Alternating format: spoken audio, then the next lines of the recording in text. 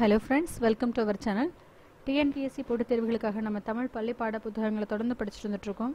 அதன் அடிப்படையில் நம்ம இன்னைக்கு படிக்க போகிறது 8ஆம் வகுப்பு 3ஆம் பருவத்தில் இருக்க திருவருட்பா பகுதி, செய்யுள் பகுதி. இதில் திருவருட்பா மட்டும் இல்லை, 3ஆம் பருவத்தில் இருக்க அத்தனை செய்யுள் பகுதியுமே இந்த வீடியோவில் இடம்பெற்றிருக்கும். ஸோ இதை பார்த்து பயன்பெறுங்க. மற்ற உங்களுடைய நண்பர்களுக்கும் தோழிகளுக்கும் இதை ஷேர் பண்ணுங்கள். மறக்காமல் சப்ஸ்கிரைப் பண்ணாதவங்க சப்ஸ்கிரைப் பண்ணுங்கள். உங்களுக்கு இந்த சேனல் பிடிச்சிருந்துச்சு அப்படின்னா லைக் பண்ணி கமெண்ட் பண்ணுங்கள். ஸோ வாங்க இப்போ நம்ம லெசனுக்கு போகலாம். வாடிய பெயரை கண்டபோதெல்லாம் வாடினேன், பசியினால் இளைத்தே வீடுதோர் அறிந்தும் பசியராதயர்ந்த வெற்றரை கண்டுளம் பதைத்தேன், நீடிய பிணியால் வருந்துகின்றோர் எல்லாம் என் நேருற கண்டுளம் துடித்தேன், ஏடின் மாணிகளாய் ஏழைகளாய் நெஞ்சிழைத்தவர் தமை கண்டே இளைத்தேன். அதாவது அடிக்கடி கேட்குறது வாடிய பயிரை கண்ட போதெல்லாம் வாடினேன் அப்படின்னு சொல்லி பசியினால் இளைத்தே அப்படின்னு சொல்லிட்டு கேட்கறது. இந்த வரிகளை கூறியவர் வாடிய பயிரை கண்ட போதெல்லாம் வாடினேன் ப்ளஸ் அருட்பெருஞ்சோதி தனிப்பெருங்கருணை, இந்த வரிகளை கூறியது ராமலிங்க அடிகளார். இந்த பாடல் வரிகளில் இதில் வாடிய பயிரை கண்ட போதெல்லாம் வாடினேங்கிறதையும் அருட்பெருஞ்சோதி தனிப்பெரும் கருணை இந்த வரி இதில் கிடையாது. இருந்தாலும் இந்த வரிக்கு சொந்தக்காரர் நம்ம ராமலிங்க அடிகளார் தான். ஸோ இந்த எப்பொழுதுமே ஒரு பாடலை படித்து அதனுடைய பொருள் படிச்சுட்டு நம்ம அந்த பாடலை செய்யுள் பாடல் பகுதியை படிக்கும்போது கொஞ்சம் நமக்கு மீனிங்ஸ் ஈஸியாக அண்டர்ஸ்டாண்ட் ஆகிறதுக்கான வாய்ப்புகள் அதிகமாகவே இருக்குது. ஸோ நமக்கு அதை அப்படி தான் மறக்காமல் வச்சுக்கணும். ஏன்னா செய்யுள் பாடல் வரிகள்லாம் சாதாரண விஷயங்கள் நம்ம மைண்டில் வச்சுக்கிறது. ஸோ இந்த முக்கியமான லைன்ஸ் எல்லாமே அடிக்கடி இதெல்லாம் இந்த ராமலிங்க அடிகளாருடைய வரிகள் நமக்கு ஞாபகத்தில் இருக்கும். இல்லாதவங்க திருப்பி திருப்பி அதை கேட்கவோ இல்லை எழுதி வச்சுக்கிட்டா நமக்கு சில பாயிண்ட்ஸை மட்டும் நோட் பண்ணி வச்சுக்கிடும் போது கண்டிப்பாக மறக்காது. இதனுடைய பொருள் என்ன அப்படின்னா, நீரின்றி வாடி துவண்டு கிடந்த பயிர்களை கண்டபோது மனம் பெரிதும் வாட்டம் அடைந்ததாக சொல்கிறார். வாடிய பயிரை கண்ட போதெல்லாம் வாடினேன் அப்படின்னு சொல்கிறது அவர் தான். வயிறார உண்ணும் வாய்ப்பின்றி பசித்துயரால் களைப்புற்று வீடுதோறும் இறந்தும் போதிய உணவின்றி உடல் மணிந்த வறியோரை கண்டு உள்ளம் பதைப்புற்றேன். வாடிய பயிரை கண்ட வாடியவர் என்ன பண்ணார், சரியாக சாப்பிட முடியாமல் இப்போ சாப்பாட்டுக்காக கஷ்டப்படுறவங்கள பார்த்தும் அவங்களும் பிச்சை எடுத்துக்கிட்டு சோத்துக்காக ரொம்ப கஷ்டப்படுறவங்கள பார்த்துட்டும் அவர் மனசு பதப்பதச்சிருக்கு. அதே போல் தீராத வியாதியினாலையும் துன்புடுறவங்களை பார்த்து அவரும் மனம் துடிச்சிருக்காரு. பிறரிடம் இறப்பதற்கு நானே உடலும் உள்ளமும் நைந்த ஏழைகளை கண்டு உள்ளம் மெலிவுற்றதா சொல்றார்.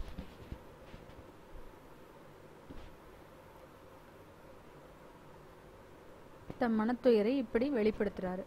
அதாவது இந்த மாதிரி தன்னுடைய மனத்துயரை வெளிப்படுத்தியிருக்காரு ராமலிங்க அடிகளார். சொற்பொருள் பசியராது அப்படின்னா பசித்துயர் நீங்காது, அயர்ந்த அப்படின்னா களைப்புற்ற, நீடியனா தீராத, நீடிய அப்படின்னா தீராத, அயர்ந்த களைப்புற்று. இதில் இருக்க சொற்பொருள்கள் கூட நமக்கு ரொம்ப முக்கியம். இதில் இருக்காது அப்படியே தூக்கி தான் நமக்கு கேட்பாங்க. ஸோ பசியராது, பசித்துயர் நீங்காது, அயர்ந்த களைப்புற்ற, நீடிய தீராத. ஆசிரியர் குறிப்பு பெயர் ராமலிங்க அடிகளார். இவருடைய பெற்றோர் பெயர் ராமையா சின்னம்மை. ராமையா சின்னம்மை. இவர் வீட்டில் இவர் 5வது மகனாக பிறக்கிறார். ராமலிங்க அடிகளார் ராமையா சின்னம்மைக்கு 5வது மகனாக பிறக்கிறாரு. இவருடைய ஊர் சிதம்பரத்திற்கு அருகிலுள்ள மருதூர். சிறப்பு பெயர் என்ன அப்படின்னா திருவருட்பிரகாச வள்ளலார். வள்ளலார் அவர்கள் தான் வாடிய பயிரை கண்டபோதெல்லாம் வாடினேன்னு சொன்னவர். மேக்சிமம் அந்த வார்த்தையை தான் நம்ம யூஸ் பண்ணுவோம், வள்ளலார் தான் யூஸ் பண்ணியிருக்கோம். ஸோ அதுக்கப்புறம் இவருடைய சிறப்பு என்ன அப்படின்னா, வடலூரில் சமரச சுத்த சன்மார்க்க சங்கத்தை தோற்றுவித்தார். சத்திய ஞான சபை, சத்திய தர்மசாலை ஆகியவற்றை நிறுவியிருக்கார். வடலூரில் சமரச சுத்த சன்மார்க்க சங்கம், சத்திய ஞான சபை, சத்திய தர்மசாலை இது எல்லாமே யார் நிறுவனது அப்படின்னா ராமலிங்க அடிகளார், வள்ளலார். திருப்பியும் சொல்கிறேன், சமரச சுத்த சன்மார்க்க சங்கம், சத்திய ஞான சபை, சத்திய தர்மசாலை இது எல்லாமே ராமலிங்க அடிகளார் அவர்களால் நிறுவப்பட்ட ஒன்று. இவர் இயற்றிய நூல்கள் என்னென்ன அப்படின்னா திருவருட்பா, ஜீவகாருண்ய ஒழுக்கம், மனுமுறை கண்ட வாசகம். திருவருட்பா, ஜீவகாருண்ய ஒழுக்கம், மனுமுறை கண்ட வாசகம். திருவருட்பால எத்தனை பாடல்கள் இருக்குன்னா 1818 பாடல்கள் இருக்கு. 58 பாடல்களில் 18 வயசுல எழுதியிருக்காரு அப்படிங்கிற மாதிரி சும்மா ஞாபகம் வச்சுக்கலாம். ஏதோ ஒரு சின்ன ஒரு ஷார்ட்கட்டு. 58 வயதில் அப்படி இல்லாட்டினா 18 பாடல்கள், இல்லாட்டினா 58 பாடல்கள் 18 வயதில் வள்ளலார் எழுதினார் அப்படின்னு சொல்லலாம். மனுமுறை கண்ட வாசகத்தில் 1854 பாடல்களோட ஜீவகாருண்ய ஒழுக்கம் இதெல்லாமே அவர் இயற்றிய நூல்கள். இன்னொன்று இவர் பதிப்பித்த நூல்கள் என்னென்ன அப்படின்னா சின்மய தீபிகை, ஒழிவில் ஒடுக்கம், தொண்டை மண்டல சதகம். சின்மய தீபிகை இதை வந்து பதிப்பித்தவர் யாருங்கிறது வந்து ஆல்ரெடி கேட்டிருக்காங்கன்னு நினைக்கிறேன். சின்மய தீபிகையை வந்து பதிப்பித்தவர் ராமலிங்க அடிகளார், வள்ளலார்.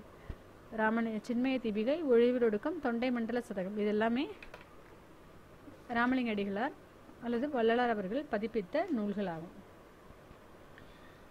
இவருடைய காலம் வந்து 5/10/1823 இருந்து 30/1/1874 வரை 18ஆம் நூற்றாண்டிலேயே வந்து இவர் பிறந்து இறந்து போயிடுறாரு. 23 to 74 23 74 18 23 18 74 5/10/31. ஓகே, நூல் குறிப்பு. இந்த நூலுடைய குறிப்பு என்ன? திரு கூட்டல் அருள் கூட்டல் பா திருவருட்பா. இறைவன் திருவருளை பெறுவதற்காக பாடிய பாடல் என்றும் இறைவனின் திருவருளால் பாடிய பாடல் என்றும் இரு வகையாக இதுக்கு பொருள் கூறலாம். திருவருட்பா அப்படின்னா என்ன பொருள்னா 2 விதமாக பொருள் சொல்லியிருக்காங்க. இறைவன் திருவருளை பெறுவதற்காக பாடிய பாடலாகவும் இறைவனின் திருவருளால் பாடிய பாடல். இது ரெண்டுமே வந்து நம்மளால ஈஸியாகவே மைண்டில் வச்சுக்க முடியும். திருவருட்பா அப்படிங்கிறத சொல்லி இறைவன் திருவருளை பெறுவதற்காக பாடியதாகவும் இறைவனுடைய திருவருளால் பாடிய பாடலாகவும் நம்ம இந்த 2 பொருளை கொள்ளலாம். இது 5818 பாடல்களை கொண்டது நம் பாடப்பகுதி. இந்த பாடப்பகுதியில் வந்து பிள்ளை பெருவிண்ணப்பம் நம் பாடப்பகுதியில் பிள்ளை பெருவிண்ணப்பம் என்னும் தலைப்பில் இடம்பெற்றிருக்கு. இப்போ இந்த இடத்துல நமக்கு வாடிய பயிரை கண்ட போதெல்லாம் வாடினேன் அப்படிங்கிற அந்த பாடல் வந்து எந்த தலைப்பில் இடம்பெற்றிருக்குன்னா பிள்ளை பெருவிண்ணப்பம் வச்சுக்கணும். திருவருட்பால வாடிய பயிரை கண்ட போதெல்லாம் இந்த பாடல் வரிகள் எந்த பாடப்பகுதியில் எந்த தலைப்பில் இடம்பெற்றிருக்கு அப்படின்னா பிள்ளை பெருவிண்ணப்பம், பிள்ளை பெரு விண்ணப்பங்கிற தலைப்பில் தான் இடம்பெற்றிருக்கு. இப்போ இதில் இருக்க புக் பேக் கொஸ்டின்ஸ் என்னென்னா அது மட்டும் இல்லாமல் இன்னும் சில குறிப்புகள் கொடுக்கலான்னு இருக்கேன். அதாவது இவர் வீட்டுக்கு 5வது மகனாக பிறந்தார் இல்லையா, இவருடைய குரு யார் அப்படின்னா ராமலிங்க அடிகளாருடைய குரு வந்து திருஞான சம்பந்தர். இவருடைய குரு யாரு? திருஞான சம்பந்தர். இவர் 5 வயசுல சபாபதிங்கிறவட்ட கல்வி கற்றிருக்காரு. முருகனை வழிபடுறாரு. முருகனை வழிபட்டதுனால இவர் சைவராக பிறந்து திருமாலை போற்றுறாரு. திருமாலை போற்றி வணங்குறாரு. முருகனை வழிபட்டார், சைவராக பிறக்கிறாரு. பிறந்து திருமாலை வணங்கி பண்றாரு. இறையன்பர் என்ற பெயரும் வள்ளலாருக்கு உண்டு. இறையன்பருங்கிற பெயர் யாருக்கு உண்டு? வள்ளலாருக்கு உண்டு. வள்ளலாரின் பாடல்கள் அருட்பாக்கள் அல்ல மருட்பாக்களே என்று கூறியவர் யார் அப்படின்னா ஆறுமுக நாவலர். வள்ளலாரின் பாடல்கள் அருட்பாக்கள் அல்ல மருட்பாக்கள் என்று கூறியவர் யாருன்னா ஆறுமுக நாவலர். தமிழ் இலக்கியத்தில் மிகப்பெரிய ஆசிரிய விருத்தம் பாடியவர் நம்ம வள்ளலார். தமிழ் இலக்கியத்தில் மிகப்பெரிய இலக்கியம் பாடியவர் யாரு? வள்ளலார் அவர்கள். அதாவது 192 சீர் ஆசிரிய விருத்தம், மிகப்பெரிய ஆசிரிய விருத்தம். திருவருட்பிரகாச வள்ளலார் என அழைத்தவர் தொழுவூர் வேலாயுத முதலியார். திருவருட்பிரகாச வள்ளலார் அப்படிங்கிற அந்த சிறப்பு பெயரை கொண்டு அழைச்சவர் யாருன்னா தொழுவூர் வேலாயுத முதலியார். பாடலை தொகுத்தவர் வந்து திருவருட்பா என பெயர் வைத்தவர். தொழுவூர் வேலாயுத முதலியார் வந்து திருவருட்பாவை 6ஆக பிரித்து பதிப்பித்தவரும் இவரே. தொழுவூர் வேலாயுத முதலியார் வந்து திருவருட்பாவை 6ஆக பிரித்து பதிப்பித்திருக்காரு. அதனால அவர் தான் வந்து இந்த பெயர் வச்சிருக்காரு. புரட்சி துறவி என அழைக்கப்படுபவர் யாரு? வள்ளலார். வீரத்துறவி என அழைக்கப்படுபவர் விவேகானந்தர். புரட்சி துறவி என அழைக்கப்படுறவர் யாருன்னா வள்ளலார். வீரத்துறவி என அழைக்கப்படுறது யாருன்னா விவேகானந்தர். திருவருட்பா வந்து 6 தொகுதிகளை கொண்டது. அதான் 6 தொகுதியாக பிரித்து பதிப்பித்தவர் யார் அப்படின்னா நம்ம தொழுவூர் வேலாயுத முதலியார். இவர் தான் திருவருட்பிரகாச வள்ளலார்னு ராமலிங்க அடிகளாரை அழைச்சிருக்காரு. ஸோ வள்ளலாரை புதுநெறி கண்ட புலவர் அப்படின்னு சொன்னவர் யாருன்னா பாரதியார். வள்ளலாரை புதுநெறி கண்ட புலவர் அப்படின்னு சொன்னவர் பாரதியார். தமிழ்மொழி இரவாத நிலை தரும் என கூறியவர் வள்ளலார். பயில்வதற்கும் பாடுவதற்கும் எளிமையானதாக தமிழ் உள்ளது என்று கூறியிருக்காரு நம்ம வள்ளலார் அவர்கள். வாழையடி வாழை என வந்து திருக்கூட்ட மரபினில் யான் ஒருவன் அன்றோ என கூறியிருக்காரு. அருட்பெரும் ஜோதி தனிப்பெரும் கருணை அப்படிங்கிற வரிகளையும் வாடிய பெயரை கண்ட போதெல்லாம் வாடினுங்கிற வரிகளுக்கும் சொந்தக்காரர் நம்ம வள்ளலார். சத்திய தர்மசாலையை 1867 நிறுவியிருக்காரு.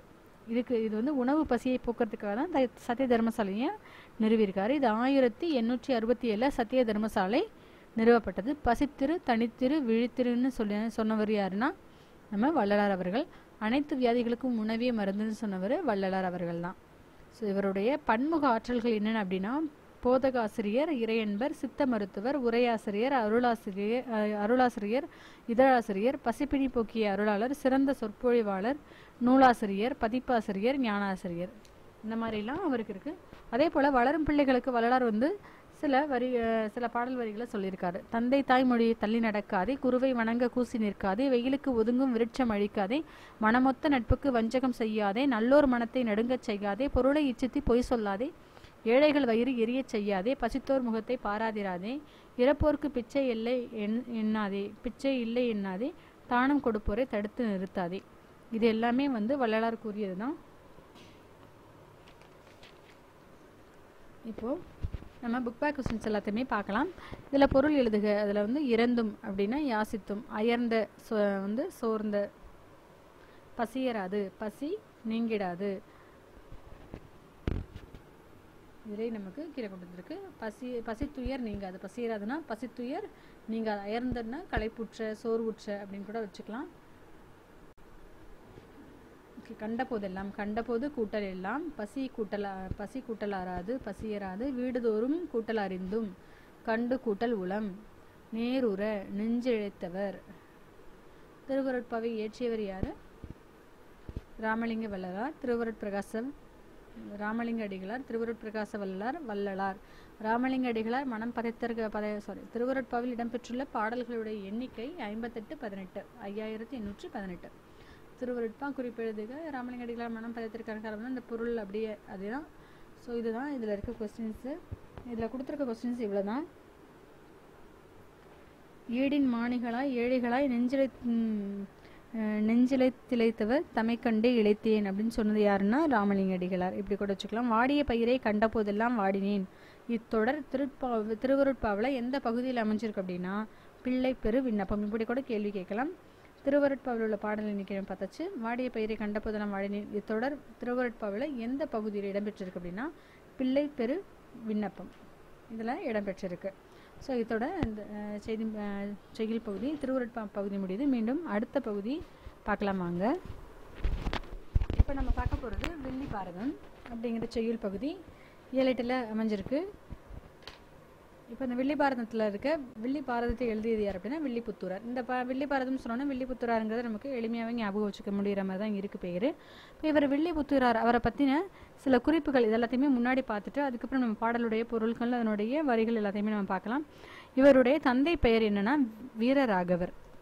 வில்லிபுத்தூராருடைய தந்தை பெயர் என்னன்னா வீரராகவர். இவருடைய மகனுடைய பெயர் வரந்தருவார். வில்லிபுத்தூராருடைய தந்தை பெயர் வீரராகவர், அவருடைய மகன் பெயர் வரந்தருவார். இவருடைய காலம் 14ஆம் நூற்றாண்டு. இவரை ஆதரித்தவர் யாருன்னா வக்கபாகையை ஆண்ட வரபதி ஆட்கொண்டான். வக்கபாகையை ஆண்ட வரபதி ஆட்கொண்டான்ங்கிறவர் தான் வில்லிபுத்தூராரை ஆதரிச்சு வந்திருக்காரு. சந்தப்பா பாடுறதுல வல்லவர் நம்ம வில்லிபுத்தூரார். சந்தப்பா ஏற்றுவதில் அருணகிரியாரிடம் தோற்றவர் வில்லிபுத்தூரார். வில்லி பாரதத்திற்கு பாயிரம் எழுதியவர் வரந்தருவர்ங்கிறது அவருடைய பையன். அவர் தான் பாயிரம் எழுதியிருக்காரு. சந்தப்பா ஏற்றுறதில் நம்ம அருணகிரிநாதர்கிட்ட தோற்று போனவர் யாருன்னா வில்லிபுத்தூரார் தான். வில்லி பாரதம் அப்படிங்கிறது என்ன?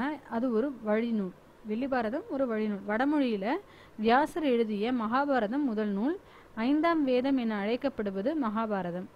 இந்நூல் 10 பருவங்கள் 4350 பாடல்களை கொண்டிருக்கான். வியாசர் பாரதத்தில் 18 பருவங்கள் இருக்கு அப்படின்னு சொல்லியிருக்காங்க. இந்த பாடல் வில்லி பாரதத்தில் 8ஆம் பருவமாகிய கண்ண பருவத்தில் இடம்பெற்றிருக்கதா சொல்றாங்க. 8ஆம் பருவமாகிய கண்ண பருவத்தில் இடம்பெற்றிருக்கு. நமக்கு பாடத்தில் அமைஞ்சிருக்க வான் பெற்ற நதி கமழ்த்தால் வணங்க பெற்றேன். இந்த பாடல் வரிகள் உள்ள இந்த பாடல் வில்லி பாரதத்தில் 8ஆம் பருவத்தில் உள்ள கண்ண பருவத்தில் இடம்பெற்றிருக்கதா சொல்றாங்க. வாங்க இப்போ இந்த பாடலை பற்றி நம்ம பார்க்கலாம். பாடல் வரிகளை பார்க்கலாம். வான் பெற்ற நதி கமழ்த்தால் வணங்க பெற்றேன், மதிப்பெற்ற திருவுளத்தால் மதிக்க பெற்றேன், தேன் பெற்ற துழாய் அலங்கல் கலபமார்பும் திருப்புயமும் தைவந்து நீ தீண்ட பெற்றேன், ஊன் பெற்ற பகழியினால் அழிந்து வீழ்ந்தும் உணர்வுடன் என் திருநாமம் உரைக்க பெற்றேன், யான் பெற்ற பெருந்தவ பேரென்னை அன்றி இருநிலத்தில் பிறந்தோரில் யார் பெற்றாரே. ஓகேவா? வான் பெற்ற நதிகமழ்தால் வணங்க பெற்றேன், மதிப்பெற்ற திருவுளத்தால் மதிக்க பெற்றேன், தேன் பெற்ற துழாய் அலங்கல் கலபமாறும் திருப்புயமும் தைவந்து தீண்ட பெற்றேன், ஊன் பெற்ற பகழியினால் அழிந்து வீழ்ந்தும் உணர்வுடன் என் திருநாமம் உரைக்க பெற்றேன், யான் பெற்ற பெருந்தவ பேரென்னை அன்றி இருநிலத்தில் பிறந்தோரில் யார் பெற்றாரே அப்படின்னு பெற்றேன்னு சொல்லி முடிஞ்சிருக்கிறது வில்லி பாரத பாடல்கள் எல்லாமே. யான் பெற்ற இன்மை போல இந்த என்னை வந்து என்னை போல வந்து ஒரு பெருந்தவம் பண்ணவன் இந்த இரு நிலத்திலுமே இல்லை அப்படின்னு சொல்லி வில்லிபுத்தூரார் சொல்கிறாரு. இந்த பாடலுடைய பொருள் வரிகளை நம்ம பார்க்கலாம். அன்று உலகினை அளப்பதற்கு நீ திருவடியை தூக்கிய போது நான்முகன் உன் திருவடியை தன் கமண்டல நீரால் வழிபாடு செய்தான். அதுவே ஆகாய கங்கையாகியது. அத்தகைய திருவடி மலரை யான் வணங்கும் பேறு பெற்றேன். குளிர்ச்சியான மதியினை தோற்றுவித்த உன் திருவுள்ளத்தால் ஒரு பொருளாக கருதப் பெற்று யான் உயர்வு பெற்றேன்.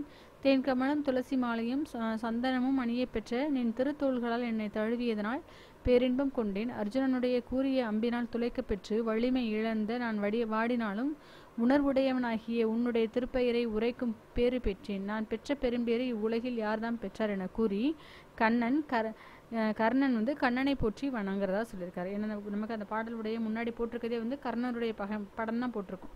நமக்கு அந்த கர்ணன் படம் பார்த்துருந்தவங்க எல்லாருக்குமே தெரியும். ஸோ தான் அந்த கர்ணன் வந்து கண்ணன்கிட்ட போற்றி வணங்குறாரு. கண்ணன் மேலே இருந்த பக்தினாலையும் பாசத்தினாலையும் வணங்குறாரு. சொற்பொருள் வந்து வான் பெற்ற நதி அப்படின்னா கங்கையாறு, துழாய் அலங்கல், துளசி மாலை, களபம் சந்தனம். இந்த களபம் சந்தனம்ங்கிறது வந்து ஆல்ரெடி கேட்டிருக்காங்க. புயம், தோல், தைவந்து, தொட்டு தடவி. தைவந்து அப்படின்னா தொட்டு தடவி. ஊன் தசை, பகழி அம்பு. ஊன் என்றாலும் தசை, அது கேட்டிருக்காங்க. பகழி அம்பு, நாமம் பெயர், இருநிலம் பெரிய உலகம். பகழி அம்பு, நாமம் பெயர், இருநிலம் பெரிய உலகம். இதில் இருக்க பொருட்களாக தான் நம்ம வந்து ஆசிரியர் குறிப்பு வந்து முதலே பார்த்தாச்சு. இருந்தாலும் வில்லிபுத்தூரார் பெயர், அவருடைய தந்தை வீரராகவர், இவருடைய மகன் வரந்தருவார். இவர் 14ஆம் நூற்றாண்டை சார்ந்தவர். இவரை ஆதரித்த வள்ளல் வந்து வக்கபகையாண்ட வரபதி ஆட்கொண்டான். நூல் குறிப்பு வந்து வில்லிபாரதம் 10 பருவம் கொண்டது, 4350. வில்லிபாரதம் எத்தனை பருவத்தை கொண்டது? 10 பருவம் கொண்டது, 4350 விருத்த பாடல்களால் ஆனது. 4350 விருத்த பாக்களால் ஆனது. நமக்கு அமைஞ்சிருக்குது, இந்த பாடல் அமைஞ்சிருக்கிறது இதில் என்ன? வில்லிபாரத்தில் 8ஆம் பருவமாகிய கண்ண பருவத்திலிருந்து இந்த பாடல் நமக்கு இடம்பெற்றிருக்கு. களபம் அப்படின்னா சந்தனம், துழாய் அப்படின்னா துளசி, அலங்கல் அப்படின்னா மாலை, புயம் தோல், பகழி அம்பு, நாமம் பெயர். களபம்னா சந்தனம், துழாய் அப்படின்னா துளசி, அலங்கல்னா மாலை, புயம்னா தோள்பட்டை இருக்குல்லையா அந்த தோல், பகழினா அம்பு, நாமம்னா பெயர். திருவுளம், திருக்கூட்டல் உளம், இருநிலம், இருக்கூட்டல் நிலம், திருப்புயம், திருக்கூட்டல் புயம், பெரும் கூட்டல் தவம், பெருந்தவம். ஓகே, இந்த மாதிரி இருக்க கொஸ்டின்ஸு. அடுத்த செய்யுள் பகுதி கவியரசு முடியரசன் எழுதிய யார் கவிஞன்?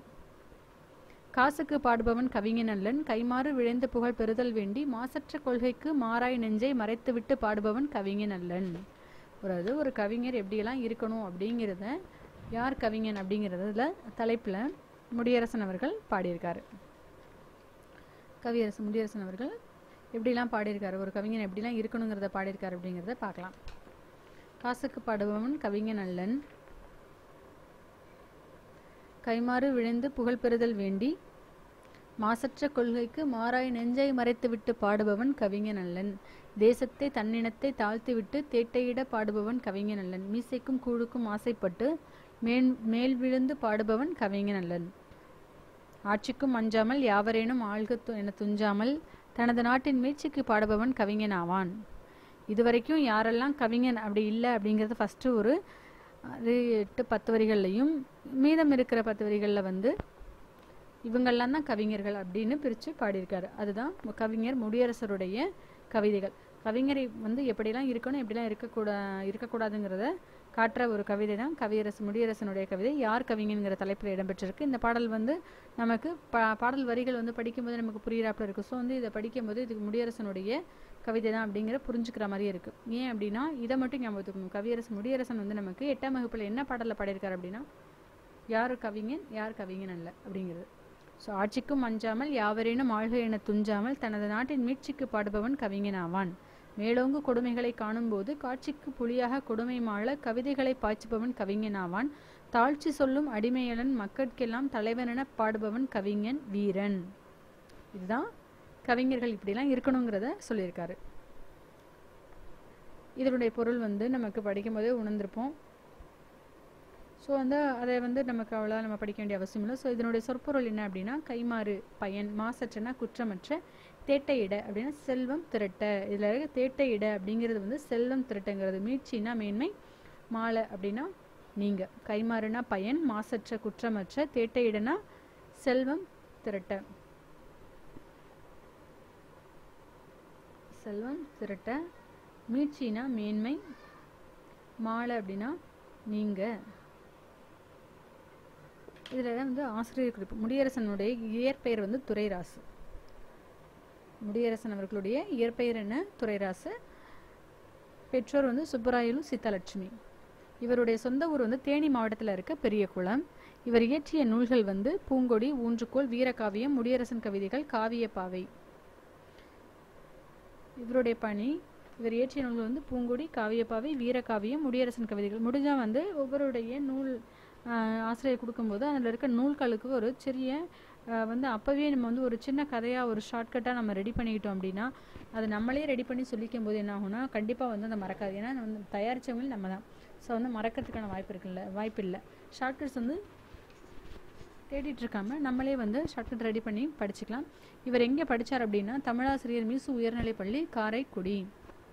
தமிழாசிரியர் இவர் எங்கே பணிபுரிஞ்சார் அப்படின்னா தமிழாசிரியராக மீசு உயர்நிலைப்பள்ளி காரைக்குடியில் பணியாற்றியிருக்காரு.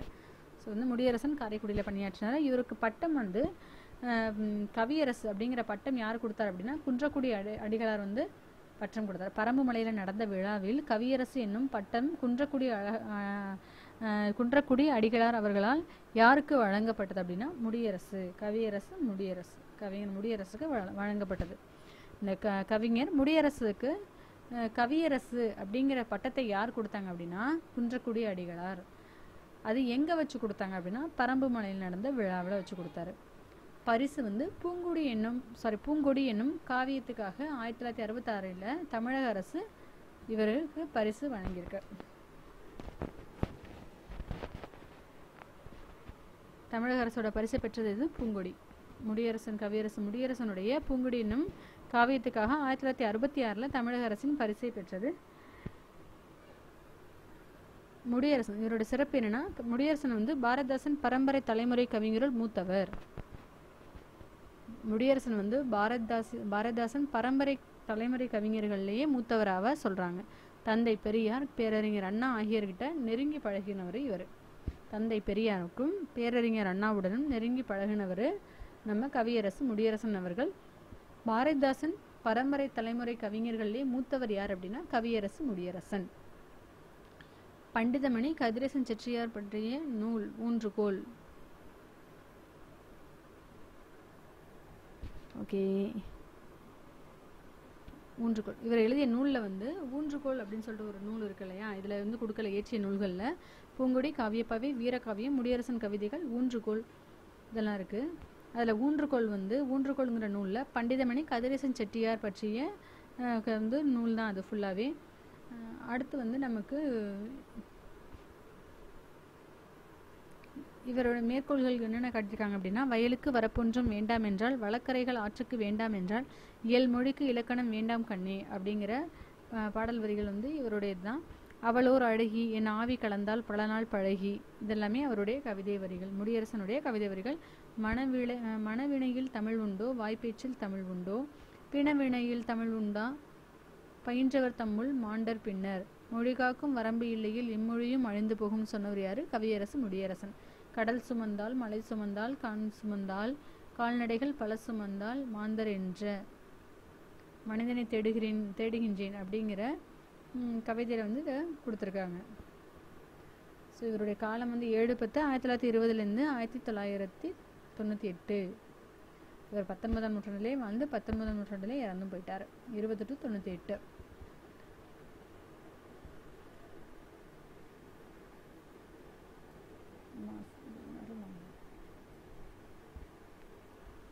மாசுனா குற்றம், மாசற்றனா குற்றமற்ற, கைமாறு அப்படின்னா மாசுனா குற்றம், கைமாறுனா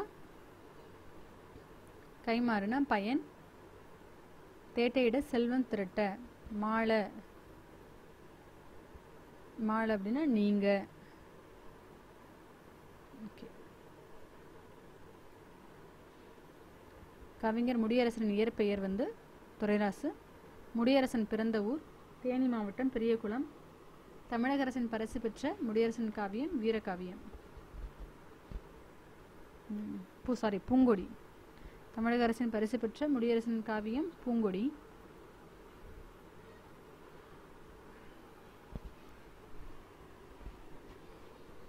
இத்தோட இதில் இருக்க இந்த முடியரசன் கவிதைகள் முடியுது. இப்போ நம்ம பார்க்க போகிற செயல் பகுதி முத்துக்குமார சுவாமி பிள்ளைத்தமிழ். இதை இயற்றியவர் குமரகுருபரர். எப்போதுமே தலைப்பில் வர்ற நூலாசிரியரும் சேர்த்தே நினைவில் வச்சுக்கணும். முத்துக்குமார சுவாமி பிள்ளைத்தமிழ் குமரகுருபரர். இதை வந்து நம்ம இப்படியே தொடர்ந்து நம்ம படிக்கவோ எழுதவோ செஞ்சுட்டு இருக்கும்போது என்ன ஆகும்னா முத்துக்குமார சுவாமி பிள்ளைத்தமிழ்ங்கிறது நமக்கு நேச்சுராகவே குமரகுருபரங்கிறது ஞாபகத்துக்கு வந்துடும். ஸோ முத்துக்குமார சுவாமி பிள்ளைத்தமிழ் குமரகுருபரர். இது வந்து வருகை பருவத்தில் இந்த பாடல் நமக்கு அமைஞ்சிருக்கு. நமக்கு இந்த பாடத்தில் 8ஆம் வகுப்பு 3ஆம் பருவத்தில் இடம்பெற்றிருக்கு. இந்த பாடல் வந்து வருகை பருவங்கிற தலைப்பில் இடம்பெற்றிருக்கு. உலகு குளிர எமது மதியில் ஒழுகும் அமுத கிரணமே, உருகும் அடியர் இதய நிகழ உணர்வில் எழுநல் உதயமே, கலையும் நிறையும் அறிவு மதுர நரவமே, கழுவு துகளர் முழுக நெடிய கருணை பெருகு சலதியே, அழகில் புவனம் முடியும் வெளியில் அழியும் ஒளியின் நிலையமே, அறிவுள்ள அறிவை அறியும் அவரும் அறிய அறிய பிரம்மமே, மலையின் மகள்கண் மணியை அணைய மதலை வருக வருகவே, வளமை தழுவு பருதி புரியின் மருவு குமரன் வருகவே. இது எழுதியது குமரகுருபரர். இந்த பாடல் வரிகள் இவ்வளவுதான். இந்த பாடல் வரிகளில் நமக்கு ஏதாவது ஒரு வரிகள் கேட்கலாம். அல்லது முக்கியமாக வந்து இந்த பாடலில் இருக்க இந்த பாடல் வந்து என்ன தலைப்பில் இடம்பெற்றிருக்கு அப்படின்னா வருகை பருவங்கிறத ஞாபகத்தில் வச்சுக்கோங்க. உலகம் குளிரும்படி எமது அறிவில் ஒளி வீசும் முழு நிலவி, அடியார்களின் உள்ளம் நெகிழ அவர் அறிவில் தோன்றும் கதிரவனி, நூல்களால் நிறைந்த அறிவுணர்வு முதிருமாறு விளைந்துள்ள இனிய தேனே, குற்றமற்ற ஞானியர் விரும்பும் கருணை கடலே, அளவிலா உலகங்கள் அனைத்தும் முடிகின்ற வெளியிடத்து தோன்றும் ஒளியின் இருப்பிடமே, அறிவின் உள்ளுணர்வை அறிய வல்ல ஞானிகளும் அறிவதற்கு அரிதான முழுமுதற் பொருளே, மலைமகளின் கண்மணியொத்த முத்துக்குமர பெருமானே, வளங்கள் பொருந்திய வைத்தீஸ்வரன் கோவிலில் எழுந்தருளியுள்ள குமரவள்ளலே வருக வருகவே அப்படின்னு இந்த பாடல் எழுதியிருக்காரு. இதில் இருக்க சொற்பொருள்கள் என்னென்ன அப்படின்னா மதினா அறிவு, மதினா நிலவுன்னு ஒன்று இருக்குது. ஸோ மதி அறிவு இரண்டுமே இருக்கும் இந்த இதுக்கு மீனிங்கு. அமுத கிரணம் அப்படின்னா குளிர்ச்சியான ஒளி. அமுதம்னா குளிர்ச்சி, கிரணம்னா ஒளி. ரெண்டும் தனித்தனியாகவும் கேட்பாங்க. அமுத கிரணம்னா குளிர்ச்சியான ஒளி. உதயம் கதிரவன், உதயம் அப்படின்னா தோற்றம் சொல்லுவாங்க. இதில் வந்து கதிரவன் கொடுத்துருக்காங்க. மதுரம் இனிமை, நரவம் தேன். மதுரம்னா இனிமை, நரவம்னா தேன். மதுரம்னா இனிமை தெரியும், நமக்கு நரவம்னா என்னன்னு தெரியாது. ஸோ நரவம்னா தேன். கழுவு துகளர் அப்படின்னா குற்றமற்றவர். கழுவு துகளர்னா என்ன? குற்றமற்றவர். சலதி அப்படின்னா கடல், இது ஆல்ரெடி கேட்டிருக்காங்க. அழகு அளவில்லாத. புவனம்னா உலகம், எல்லாருக்கும் தெரியும். அழகு அளவில்லாத உலகம் புவனம். மதலைனா குழந்தை. பருதிபுரி அப்படின்னா கதிரவன் வழிபட்ட இடம் வைத்தீஸ்வரன் கோவில். பருதிபுரி அப்படின்னா கதிரவன் வழிபட்ட இடம் வைத்தீஸ்வரன் கோவில். ஆசிரியர் குறிப்பை பற்றி பார்க்கலாம். இதில் வந்து இவருடைய பெற்றோர் பேர் வந்து சண்முக சிகாமணி கவிராயர் சிவகாம சுந்தரி. இவருடைய ஊர் வந்து திருவைகுண்டம். இவருடைய காலம் 16ஆம் நூற்றாண்டு அல்லது 17ஆம் நூற்றாண்டு அப்படின்னு சொல்லியிருக்காங்க. எதுன்னு தெளிவாக தெரியல. இவருடைய இறப்பு வந்து காசியில் நடந்ததா சொல்கிறாங்க. காசியில் இவர் இறந்துட்டதா சொல்கிறாங்க. இவர் இயற்றிய நூல்கள் என்னென்ன அப்படின்னா நீதிநெறி விளக்கம், முத்துக்குமார சுவாமி பிள்ளைத்தமிழ், கந்தர் கலிவெண்பா, மீனாட்சி அம்மை பிள்ளைத்தமிழ், மதுரை கலம்பகம், திருவாரூர் நான்மணி மாலை, சகலகலா வள்ளி மாலை, சிதம்பரம் மும்மணி கோவை, சிவகாமி அம்மை இரட்டை மணி மாலை, பண்டார மும்மணி கோவை. இதெல்லாமே இவர் இயற்றிய நூல்கள் தான். எல்லாமே இந்த பிள்ளைத்தமிழ் அப்படி சொல்லி வர்றது எல்லாமே இவர் இயற்றியது தான். ஸோ நீதிநெறி விளக்கம் குமரகுருபரர், முத்துக்குமார சுவாமி பிள்ளைத்தமிழ் குமரகுருபரர், கந்தர் கலிவெண்பா குமரகுருபரர், மீனாட்சி அம்மை பிள்ளைத்தமிழ் குமரகுருபரர், மதுரை கலம்பகம் குமரகுருபரர், திருவாரூர் நான்மணி மாலை குமரகுருபரர், சகலகலா வள்ளி மாலை குமரகுருபரர், சிதம்பரம் மும்மணி கோவை குமரகுருபரர், சிவகாமி அம்மை இரட்டை மணி மாலை குமரகுருபரர், பண்டார மும்மணி கோவை குமரகுருபரர். இதெல்லாமே குமரகுருபரர் அவர்கள் எழுதியது. எப்பொழுதுமே வந்து நம்ம தனித்தனியாக நூல்களை படிச்சுட்டு இல்லாமல் அந்த நூல்களோடு சேர்த்து நூலாசிரியரையும் சேர்த்து ஒவ்வொரு வாட்டியும் படிக்கும்போது நமக்கு எளிமையாக மனதில் இருக்கிறதுக்கான வாய்ப்புகள் அதிகம். ஸோ இவருடைய சிறப்பு என்ன அப்படின்னா தமிழ், வடமொழி, இந்துஸ்தானி ஆகிய மொழிகளில் புலமை மிக்கவர். இது வரைக்கும் இந்துஸ்தானி யாரையும் சொன்னதில்லை. தமிழ், வடமொழி, இந்துஸ்தானி இந்த மொழிகள் எல்லாத்தையும் சிறப்பு பெற்றவர் யார்? குமரகுருபரர். இந்துஸ்தானி மொழியில் புலமை பெற்றவர் யார்? குமரகுருபரர். திருப்பனந்தாளிலும் காசியிலும் தம் பெயரால் மடம் நிறுவியிருக்கார். இவர் எங்கெல்லாம் மடம் நிறுவியிருக்காரு குமரகுருபரர் அவர்களும் திருப்பனந்தாளிலும் காசியிலும் மடம் நிறுவியிருக்காரு இவருடைய பெயர்லேயே. இவர் இறந்தது வந்து காசியில் இறைவனது திருவடி காசியில் தான் இறந்துட்டாருன்னு சொன்னேன். காலம் வந்து 17ஆம் நூற்றாண்டு இல்லை 16வது நூற்றாண்டாக இருக்கலாம். நான் நமக்கு பாடப்புத்தகத்தில் கொடுத்துருக்கிறது வந்து 17ஆம் நூற்றாண்டு. ஸோ வந்து 17ஆம் நூற்றாண்டுங்கிறதே கன்ஃபார்மாக வச்சுக்கலாம். இவர் வந்து பேசும் திறன் பெற்ற உடனே 5 வயசு வரைக்கும் ஊமையாக இருந்து பின் திருச்செந்தூர் முருகன் அருளால் பேசுகிற திறன் பெற்றிருக்காரு. 5 வயது வரைக்கும் பேசும் திறனற்று இருந்து அப்புறம் திருச்செந்தூர் முருகன் அருளால் பேசும் திறன் பெற்றிருக்காரு. பேசும் திறன் வந்தவுடனே பாடிய முதல் நூல் வந்து எது அப்படின்னா, பாடிய முதல் நூல் கந்தர் கலிவெண்பா. ஸ்ரீவைகுண்டத்தில் பாடியது கைலை கலம்பகம். ஸ்ரீவைகுண்டத்தில் இவர் பாடியது வந்து கைலை கலம்பகம். ஸோ அவர் வந்து இவர் எங்கெங்கெல்லாம் என்னென்ன அந்த நூல் இயற்றிருக்காங்களோ அதெல்லாம் எங்கெங்கே பாடினார் அப்படின்னா, மீனாட்சி அம்மை பிள்ளைத்தமிழ் இருக்குல்ல, அதை மதுரையில் பாடியிருக்காரு. திருவாரூர் நான்மணி மாலையை வந்து திருவாரூரில் பாடியிருக்காரு. சிதம்பர மும்மணி கோவை, சிதம்பர செய்யுட்கோவை இது எல்லாத்தையும் சிதம்பரத்தில் பாடியிருக்காரு. ஸோ இதெல்லாமே வந்து பேர் அதில் இருக்கிறதுனால நமக்கு எளிமையாக ஞாபகத்தில் இருக்கும். அடுத்து முத்துக்குமார சுவாமி இரட்டை மணிமாலையும் அதெல்லாம் பாடியிருக்காரு. முத்துக்குமார சுவாமி பிள்ளைத்தமிழ் புள்ளிருக்கு வேலூர் அப்படிங்கிற ஊரில் பாடியிருக்காரு. நமக்கு இடம்பெற்றிருக்க அந்த முத்துக்குமார சுவாமி பிள்ளைத்தமிழ் வந்து புள்ளிருக்கு வேலூர். காசி கலம்பகம், சகலகலா வள்ளிமலை இது எல்லாத்தையுமே காசியில் பாடியிருக்காரு. தொடுக்கும் கடவுள் பழம் பாடல் என்ற வருகை பாடல் பாடிய போது மீனாட்சியம்மையே நேரில் வந்து முத்துமாலை அணிவித்ததாக கூறுவாங்களாம். தொடுக்கும் கடவுட்பழம் பாடல் அப்படிங்கிற மீனாட்சியம்மை பற்றி பாடினும்போது மீனாட்சியம்மையே வந்து இவருக்கு நேரில் வந்து மாலை அணிவிச்சதாக கூறுறாங்க. ஞானசிரியர் மேல் பக்தராய் பாடியது பண்டார மும்மணி கோவை. ஞானசிரியர் மேல் பக்தராய் பாடியது வந்து பண்டார மும்மணி கோவை. முற்றும் துறந்த பக்தராய் இருந்து நீதி நூல் பாடியவர் யாருன்னா குமரகுருபரர். முற்றும் துறந்த பக்தராய் இருந்து நீதி நூல் பாடியவர் யாரு? குமரகுருபரர். பிரபந்தவேந்தர் அப்படின்னு சொல்லி அழைக்கப்படுவதும் குமரகுருபரர். பிரபந்தவேந்தர் என அழைக்கப்படுவதும் குமரகுருபரர். தமிழையும் தெய்வத்தையும் இரு கண்களாக கொண்டவர் யாருன்னா குமரகுருபரர். ஸோ இப்போ குமரகுருபரர் இயற்றிய முத்துக்குமார சுவாமி பிள்ளை தமிழ் இந்த நூலை பற்றின குறிப்பு 96 சிற்றிலக்கிய வகைகளில் ஒன்று பிள்ளைத்தமிழ். 96 சிற்றிலக்கிய வகைகளில் ஒன்று இது பிள்ளைத்தமிழ். இறைவனையோ நல்லாரையோ பாட்டுடை தலைவராக கொண்டு அவரை குழந்தையாக கருதி பாடப்பெறுவது பிள்ளைத்தமிழ். இதில் முக்கியமான வரி வந்து இது வந்து நமக்கு கூற்றுகள்லையோ இல்லது கோடிட்ட இடங்களில் எதில் வேணாலும் கேட்கலாம். இறைவனையோ நல்லாரையோ பாட்டுடை தலைவராக கொண்டு அவரை குழந்தையாக கருதி பாடப்பெறுவது எது? பிள்ளைத்தமிழ். 10 பருவங்கள் அமைத்து பருவத்திற்கு 10 பாடலென 100 பாடலால் பாட்டுடை தலைவரின் செயற்கரிய செயல்களை எடுத்து இயம்புவது பிள்ளைத்தமிழ். 10 பருவங்களை அமைச்சிருக்காங்க. இதில் அந்த 10 பருவத்திலையும் 10 பாடல்களையும் 10 பாடல் எடுத்துக்கிட்டு ஒவ்வொரு பருவத்திலையும் மொத்தம் 100 பாடல்களை பாட்டுடை தலைவரின் செயற்கரிய செயல்களை எடுத்து இயம்புறதும் பிள்ளைத்தமிழ். இது ஆண்பார் பிள்ளைத்தமிழ், பெண்பார் பிள்ளைத்தமிழ் என இரு வகைப்படும். 10 பருவங்களையும் காப்பு இதெல்லாமே நமக்கு தெரியும். 10 பருவங்களில் 7 பருவங்கள் வந்து ஆணுக்கும் பெண்ணுக்கும் ஒரே மாதிரி இருக்கும். மற்ற 3 தான் வந்து 2 பேருக்குமே வேறுபடும். ஸோ அதை தான் இதில் கொடுத்துருக்காங்க. ஸோ இது வந்து தனியாகவே நம்ம நோட்ஸாக எடுத்து நம்ம எழுதி வச்சுட்டு படிக்கும்போது இன்னும் வந்து ரொம்ப இது வரைக்கும் ஏன்னா அது வந்து நமக்கு கேட்டிருக்காங்க. இதில் சப்பாணி இல்லை வந்து முத்தம், மருகை, அம்புலி இதெல்லாம் வந்து எந்த பருவத்தில் பொருந்தும் அப்படின்னு சொல்லி கேட்பாங்க. அப்படி இல்லைன்னா கழங்கு, அம்மானை இது வந்து எந்த பிள்ளைத்தமிழில் வரும் அப்படின்னு கேட்பாங்க. எந்த பருவங்களுக்கு பொருந்தும் அப்படின்னு சொல்லி கேட்பாங்க. ஸோ இதெல்லாமே வந்து நம்ம ஞாபகத்தில் வச்சுக்கணும். ஆண்பார் பிள்ளைத்தமிழ், பெண்பார் பிள்ளைத்தமிழ் என இரு வகைப்படும் பிள்ளைத்தமிழ். ஓகேவா? 10 பருவங்களில் காப்பு, செங்கீரை, தாள், சப்பானி, முத்தம், வருகை, அம்புலி இப்படி தான் எப்போவுமே ஃப்ளோவாக படிச்சுக்கணும். நம்ம காப்பு, செங்கீரை அப்படின்னு தனித்தனியாக படித்தா கண்டிப்பாகவே ஞாபகத்தில் வச்சுக்க முடியாது. காப்பு, செங்கீரை, தாள், சப்பானி, முத்தம், வருகை, அம்புலி. காப்பு, செங்கீரை, தாள், சப்பானி, முத்தம், வருகை, அம்புலி என 7 பருவங்களும் இருபார் பிள்ளைத்தமிழுக்கு பொதுவானது. இறுதி 3 பருவங்களான சிற்றில், சிறுபறை, சிறுதேர் இது வந்து ஆண்பாலுக்கு. சிற்றில், சிறுபறை, சிறுதேர் வந்து ஆண்பால். இதை பார்த்தாலே நமக்கு புரியும். சிற்றில், சிறுபறை, சிறுதேர். அம்மானை, கிழங்கு, நீராடல். அம்மானை, கிழங்கு, நீராடல் இல்லாமல் அம்மானை, நீராடல், ஊசல் இல்லாட்டினா அம்மானை, கிழங்கு, ஊசல் இது எல்லாமே வந்து பெண்பால் பிள்ளைத்தமிழுக்கு உள்ளது.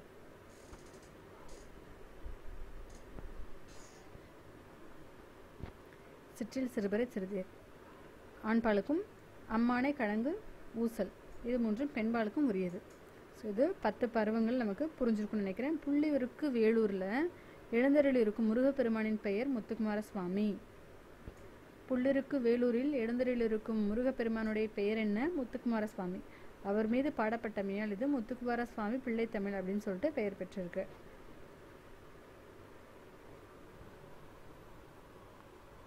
நமக்கு பாடப்பகுதியாக உள்ள பாடல் வந்து வருகை பருவத்தில் இடம்பெற்றிருக்கு. எந்த பருவத்தில் இடம்பெற்றிருக்குன்னா வருகை பருவத்தில் நமக்கு தலைப்பிலே கொடுத்துருக்காங்க.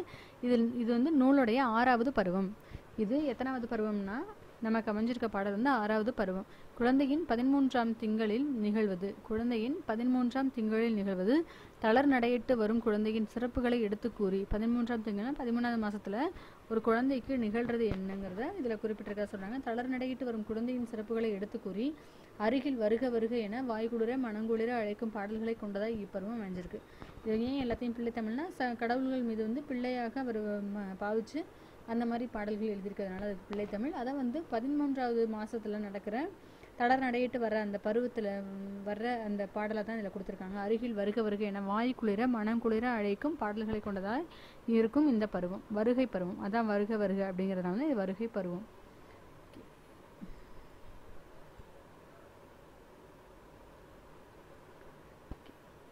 அமுதம் பொருள்ல வந்து அமுதம் அப்படின்னா குளிர்ச்சி, கிரணம் அப்படின்னா ஒளி.